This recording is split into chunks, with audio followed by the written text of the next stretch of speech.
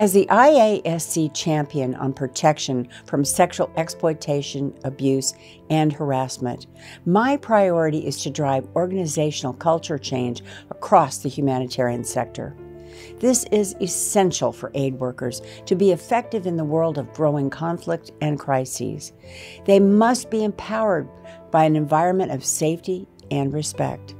Sexual harassment and abuse undermine trust and impede our vital work. As members of the Interagency Standing Committee, we're committed to eradicating all forms of misconduct from the humanitarian sector. Recently, we reaffirmed our dedication by signing the updated IASC Principles Statement, reinforcing our collective accountability to protect aid workers and the vulnerable people we serve. This statement emphasizes interagency cooperation to prevent and respond to abuse and misconduct. It also underscores the responsibilities of agency principals, humanitarian coordinators, and country teams to ensure prevention and protection are right at the heart of frontline operations.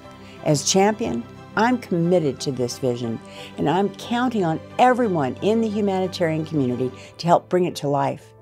Together, we will build a strong culture of safety and respect to protect humanitarian workers and the vulnerable people we serve.